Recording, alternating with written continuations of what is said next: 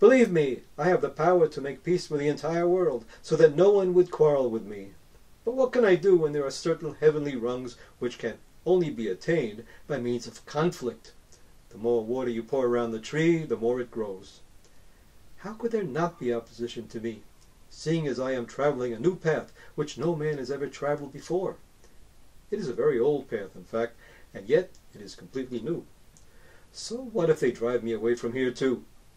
No matter where I go, no matter where I step, I always put things right.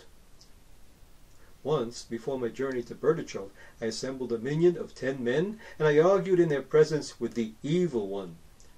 From that time on, whenever I want to accomplish anything, the Evil One gives himself free rein to travel the length and breadth of the universe to ruin it. And you want to know something? I even allow myself to be insulted in all sorts of ways. I manipulate them so they will insult me. For it will be impossible for me to journey to the Holy Land without these degradations. This is because of all the obstacles waiting for me on the way.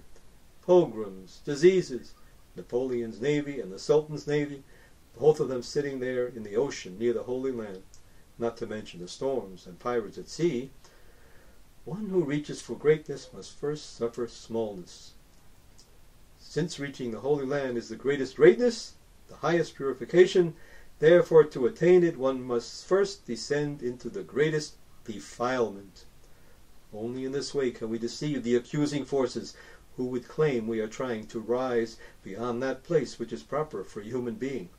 We fool them with the guise of self-humiliation. Well, my friends, now I want to tell you a story. Why a story? Because in generations so far from God, the only remedy left is to present the secrets of the Torah, even the greatest of them, in the form of stories. You should know that the tales of the tzaddikim are a very great thing. Through these tales, the heart is aroused and enraptured with the most powerful longing for God. So, here is my story. It is called the story of the Lost Princess. Once upon a time, there was a king. The king had 6 sons and 1 daughter. Especially the daughter he held in great esteem. He loved her very much, and he spent much time with her. Now I know the clever ones among you already are doing some arithmetic. 6 plus 1 equals 7. Ah, this must be another story about Shabbos or about the 7 days of creation. Well, my friends, I want to tell you something. Don't jump so fast to conclusions. First of all, just sit back and enjoy the story. I'm not saying you're wrong. It's just that this particular story, well, it's not exactly what you might expect. One day, while the king was in the company of his daughter, that is to say, the daughter he liked very much, for some reason or other, the king got very angry and a word escaped him. "May the evil one take you away." That's what he said. May the evil one take you away. That night, the daughter of the king went into her chamber, and, would you believe it, in the morning, nobody could find her at all. She was gone, disappeared. The king was very unhappy indeed, and he went to look for her everywhere, but to no avail. Then the prime minister, seeing how miserable the king was, stood up and asked to be given a servant, a horse, and some money for expenses so that he could go look for the missing princess. His request was granted, and he set out on his way.